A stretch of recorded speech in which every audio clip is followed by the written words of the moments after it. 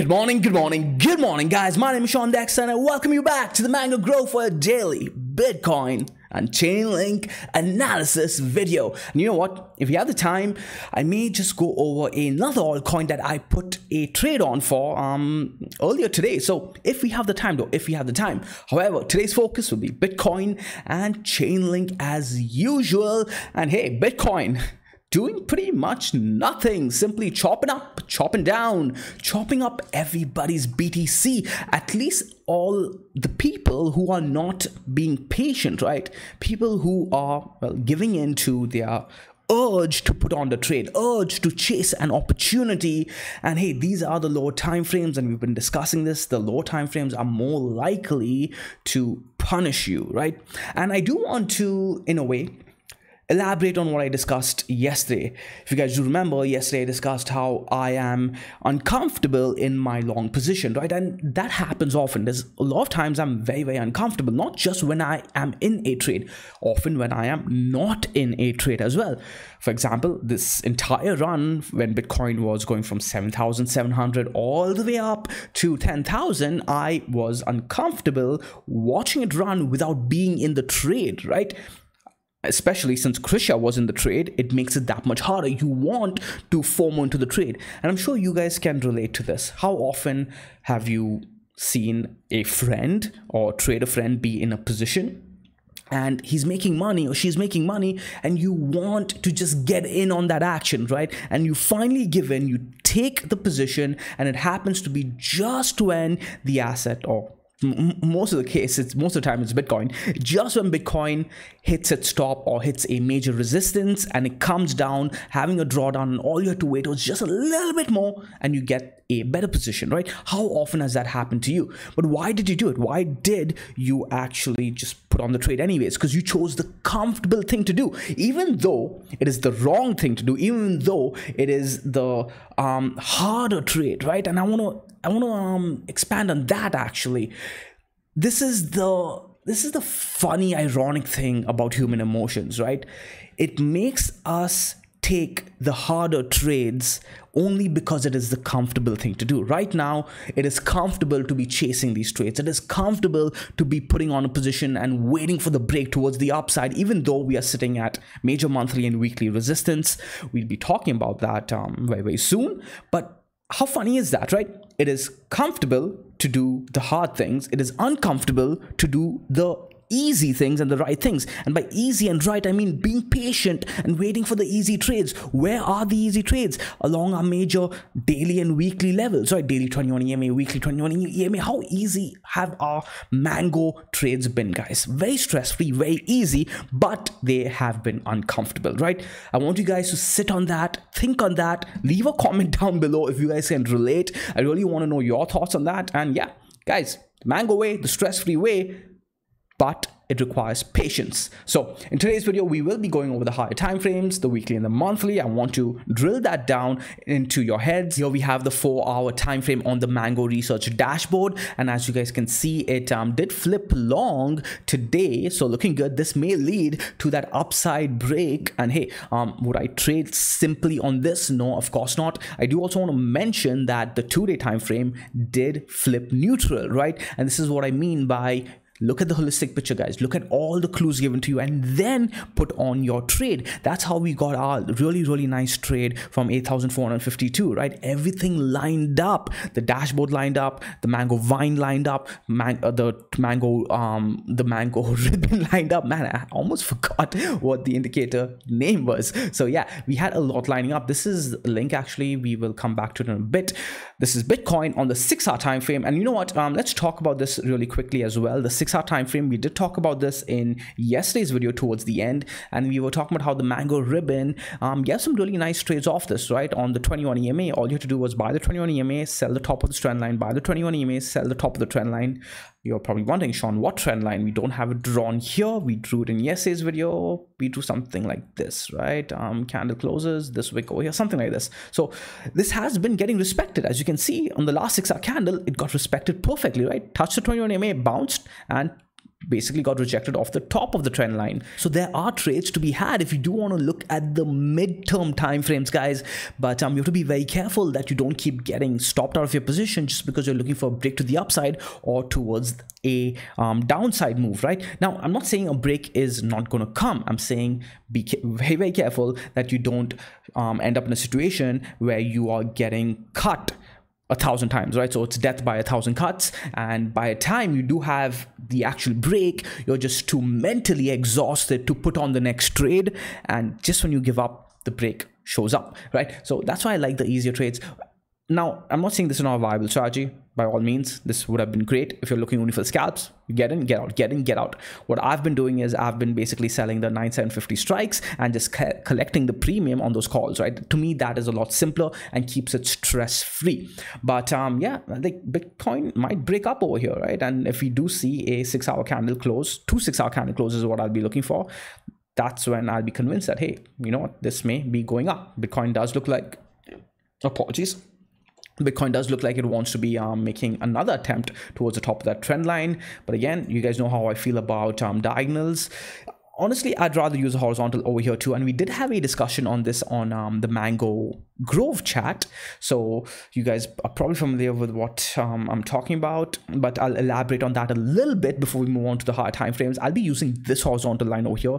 I know a lot of you might be looking for this horizontal at 10,010-ish, but to me, this is going to be a key horizontal at around 9,853. It also does line up with the diagonal, right? So why is this horizontal important to me? Well, let's go ahead and remove the Mango ribbon for now and get a clear chart.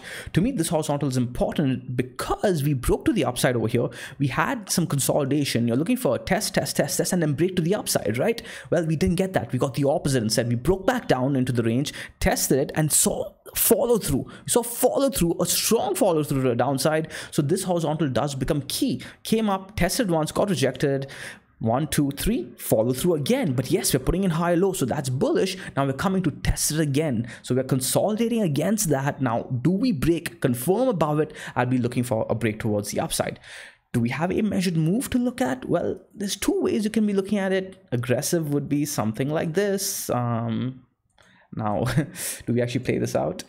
Is this a cup and handle or something, guys? You guys know what I feel about patterns. I mean, I don't have a feeling about patterns. It's not my thing, right? It's Krisha's thing, pattern queen. 11,250. I like that. I like that a lot. But would I be looking at that? No. I'd be looking at, you could look at this as a weird symmetry. Bull flag, right? Bull flag. Wait, what do you know? This is a bull flag. And so multiple ways to draw this. Let's go ahead and have some fun. Let's have some fun today. So let's go ahead and draw the possible symmetrical triangle. Let's be a little bit more conservative. And what is this? See, we break out from around here. 10,500, that's our resistance, right? Our weekly resistance. We'll be showing that soon too. But if you guys have been following this week, that is resistance on the weekly time frame. It does line up. And what if we have the bull flag target over here, break out from around here?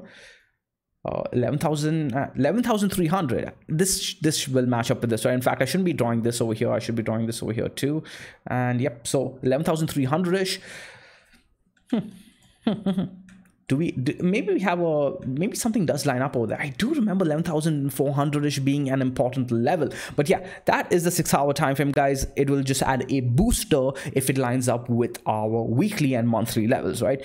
Do we want to look at a daily? We talked about the daily yesterday, I do believe. So no, I don't want to spend too much time on the mid or the lower time frames anymore. I am going to clear out all the lines, remove this, and we're going to go straight on over to the monthly and then on to the weekly, all right? Monthly, because I talk about the weekly so much. I think I should be spending more time on the monthly now. We are taking on the 20th and we have 10 more days before we close the month. And auto. All right, so here we have the monthly, and if you guys do remember, all the way back in March, during our Corona candle right over here, we were eyeing a major support line, right? Well, at the time, we weren't sure whether it was going to be a support line or our resistance line, but 6,380-ish, guys. If you guys go back and watch those videos, that entire month was very special, and our first clue was when the month closed over 6,380. We're like, guys, Now Bitcoin is beginning to show some bullish signs. Now I didn't flip bullish just yet. I wanted to see more unfold, right? We had that game plan. We said, okay, this was the first sign, 6,400-ish. Then we came and tested it again, right over here. And again, we got a bounce off this level, right? So we closed the monthly over it. We came down to test it again and bounced above it and closed the daily candles above it too, right? So the monthly level that was clearly being respected.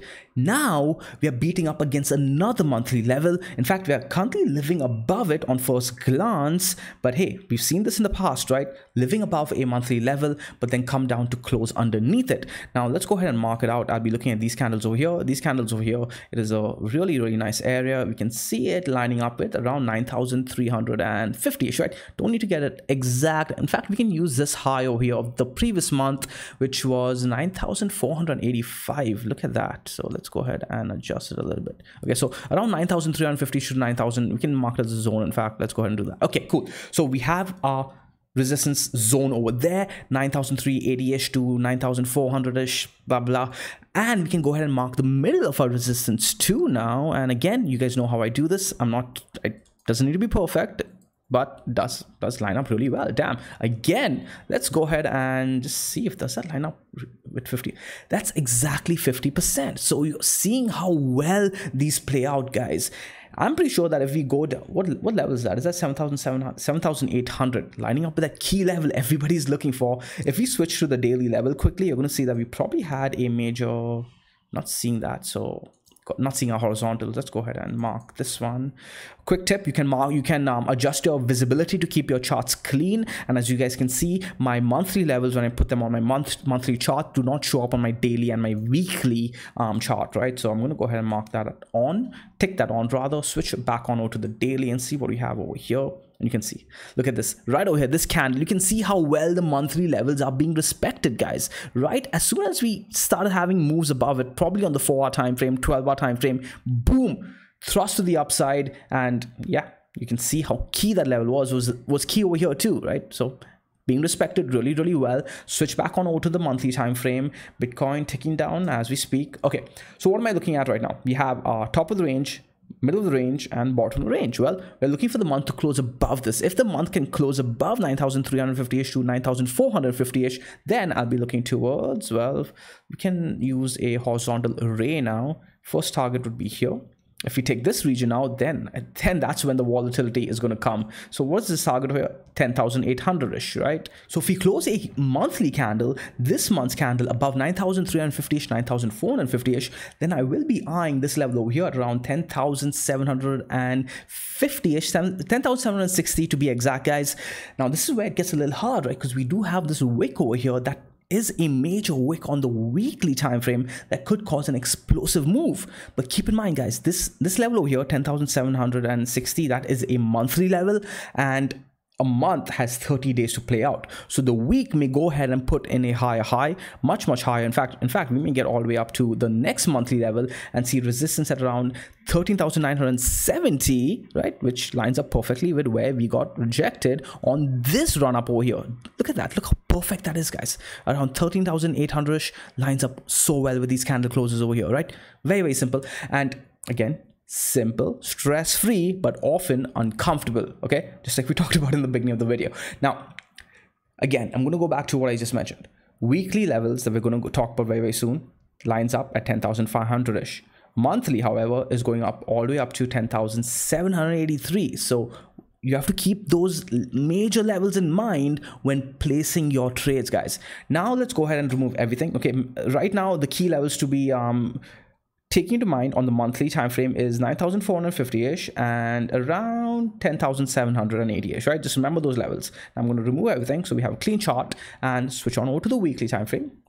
What are we looking at over here? Well, you can go ahead and mark out, I'll be looking at this guy over here.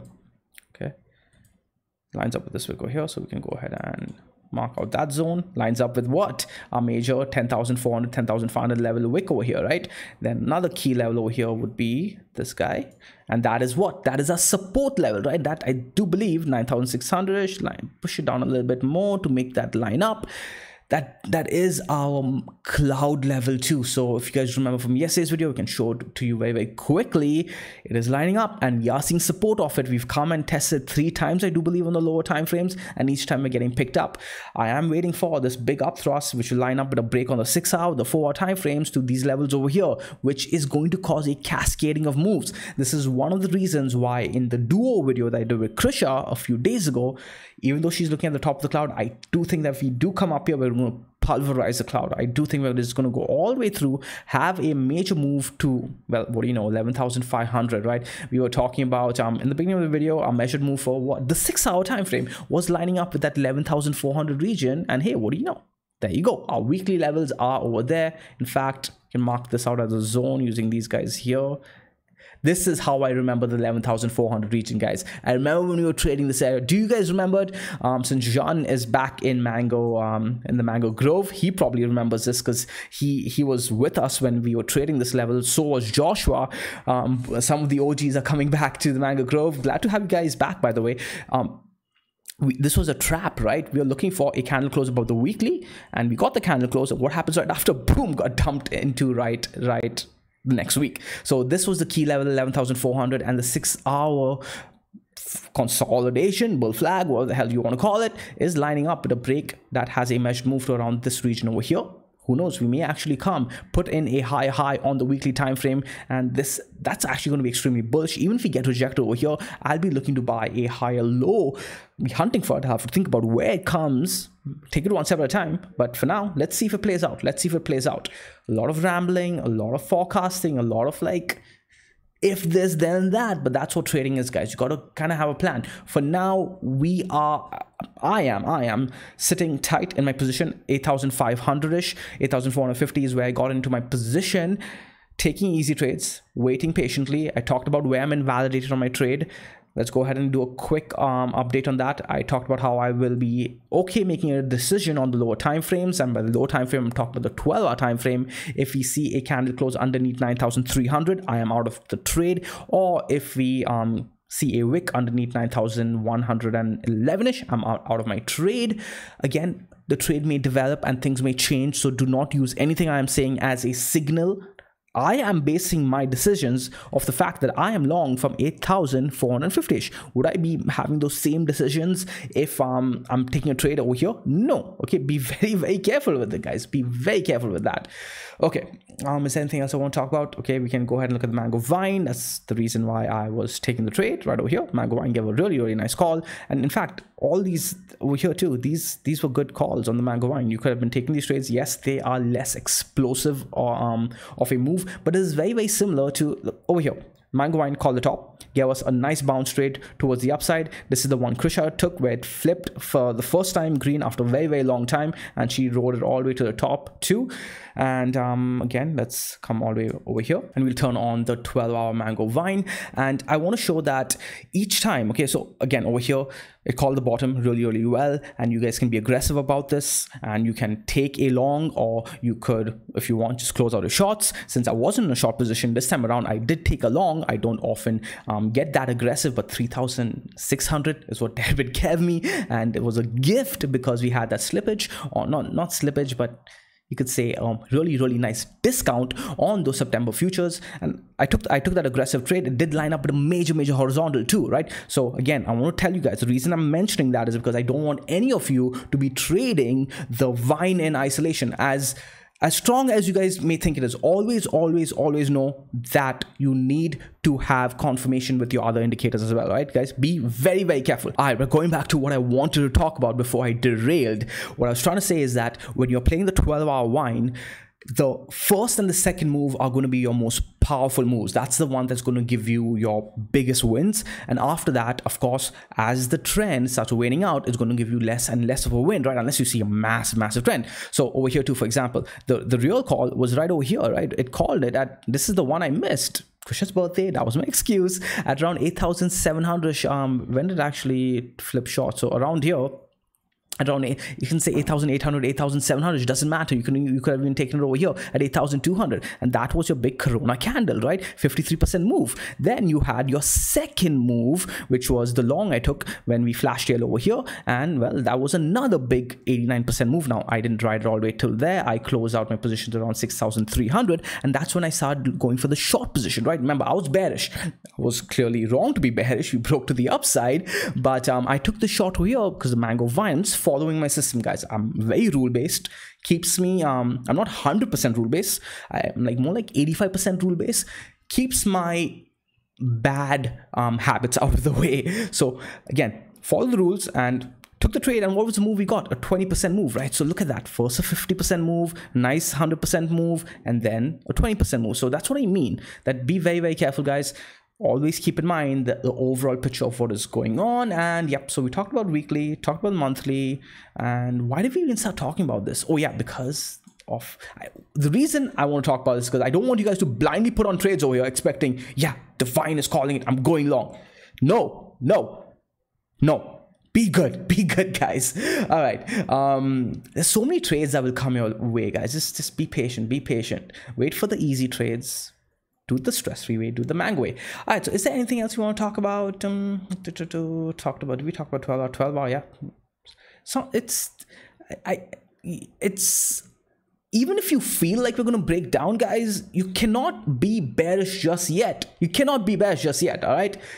So keep your emotions out of it. I'm doing just that. Even though I feel like we may break down, it's looking better and better as the days go by, right? And I'm feeling better and better about staying in my trade. Yesterday I was uncomfortable. Today I'm getting more comfortable. You know when I'll be the most comfortable? After we break to the upside and we start clearing all this. That's when I'm going to be really, really comfortable and really, really happy. So until then, looking good on the daily. We do have this major juncture here. If we do lose 21 EMA and the 10kin, then hey, maybe we can start looking for short positions down to the daily 200 after we break this 8,000 level over here. We can go ahead and mark it quickly. This wick over here lines up with this wick, these wicks too, right? The zone, if we break the zone here, 7,800 to around 8,000ish, then we can have continuation. That will likely take us down to around 7,300. After 7,300, we're likely going to come down to these levels over here, 6,400, and that is the target that I'm looking for on a monthly basis, right? That's why I want to start off with the monthly levels. A lot of people were asking me, hey Sean, why 6,400ish? Now you know, right? It is a major monthly level. Do we come down exactly over there? No, of course not. We are likely going to put in a higher wick, maybe a lower wick, who knows? But around there. Okay, so that's Bitcoin. Let's go ahead and talk about Link. We can start with Link BTC. Yesterday, I talked about that major weekly level, right? All right, here we have Link BTC on the weekly time frame, and we were talking about this major trend line, right? We've been talking about it for weeks, right? And when we came down here 2 weeks ago, that's when we took our trade. Now yesterday, I've not been watching Link for a while, but I looked at it because of you guys, and I have to give you guys props and credit because I would have missed this if it hadn't been for you guys. And I did put on a trade, not a big position, because I wanted to add to my position this morning. I did not, and yeah, we basically bounced off it again, right? And this is how you can take the same trade over and over and over again. Very simple, very stress-free. Just be patient, and it does come back to you, right?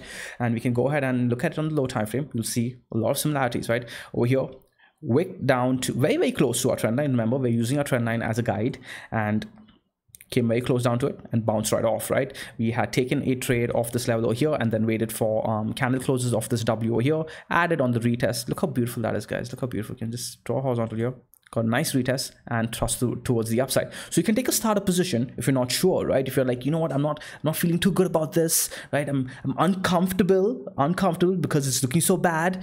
But remember, we played it all the way to the downside, and we knew this was a major level that we want to take profits because we're shorting this to the downside and we're eyeing this, right?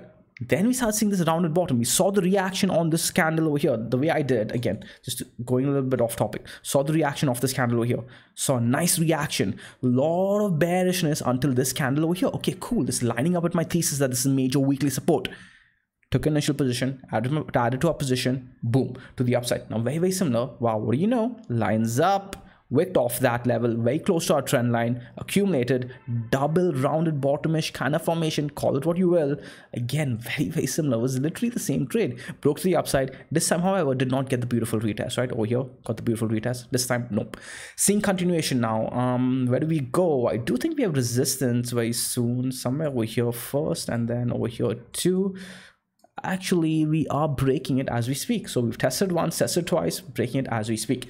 So hey, I did not get as good of a position this time around, but it is what it is. I did get a position on another trade that I do want to give credit to one of the Mango members. Let's go ahead and check on it, because I was waiting for the 12-hour candle to close. We closed a 12-hour candle, and it's 12 hour, and this coin, ladies and gentlemen, I'm not taking a trade on Atom in a very long time, and I just did.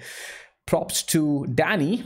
And what do you know? Thank you, Adam. Thank you. See it through for me. See it through. So essentially, I was taking my trade on the 1 hour time frame, but I was basing it off the higher time frames, especially the 12-hour time frame. And you can see that right over here, broke on to the upside, test, and boom, right? So a couple of hours ago, actually, just 2 hours before I started doing the video, we got a nice test into this major horizontal zone over here, and we're seeing that continuation on to the upside as we speak. So this is how you know that you are right on your thesis. Do you have to be right on your thesis? No, right? I'm wrong all the freaking time. And this time around, I would have been wrong. If we wicked underneath here at 260, I would have been out of the trade. Or if we closed the 12-hour candle underneath 264, I would have actually been looking for at least a 12-hour plus a 4-hour. So 4 hours after this, I would have been like, okay, you know what, that's it. It says had its time to break over the zone. I'm not going to look for it anymore. And that was my thesis, my invalidation points. Always have your invalidation point. That's how you get to keep your losses small. Get out of it, forget it, and move on. You'll find another trade opportunity. Again, I was not only looking at this horizontal. The reason I do want to give props to Danny. Where is Telegram?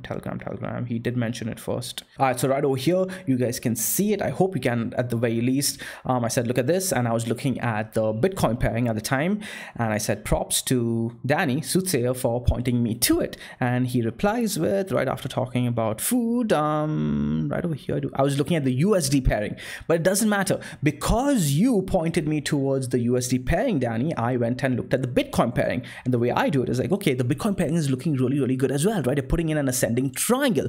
What else did you notice? You noticed that the Mango Vine had flipped green on it. I'm like, okay, cool. The Mango Vine on the 12-hour has been nailing it recently, right? Especially on the USD pairings, well, on the Bitcoin pairings as well.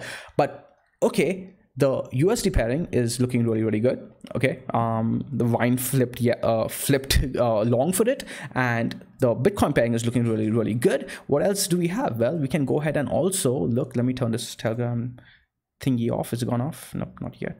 Is this? No, that's not it either. Man, I'm so bad at this. Okay, there we go. Okay, it's gone. Okay, so we had that. We had the Vine, the USD pairing looking good, the BTC pairing looking good too. And then we can go ahead and look at the Mango Research dashboard, and we're going to type Atom in the filter box over here and switch on over to the 4-hour time frame. Why the 4-hour time frame? Because I want to see what the most recent momentum is giving us, right? Because remember, we're looking for a break and continuation of this major level over here. Rather, we already had the break. Okay, we had the retest. Now, what I want to see is, do we have the trend on our side? And what do you know, we did get the trend indicating long on the 4-hour time frame, and this was 14 hours ago. Okay, and it's maintained long for at least 3-4 hour candles, right? Because remember, we got it 14 hours ago. So 3-4 hour candles, it's maintained it. And hey, that's giving me confidence. Atom BTC has also flipped. And that's what I'm looking for, right? This is what I'm looking for. So this was actually short, okay? This was actually indicating short when I put on the trade. And I was able to put on the trade. Why? Because we had the Vine giving us that long signal. Atom BTC was in an ascending triangle, and Atom USD had already broken to the upside. So if Atom USD starts seeing the continuation, Atom BTC is likely going to flip long too. And what do you know, you're seeing it all confluence together. And this is the magic of looking at the holistic picture, guys, right?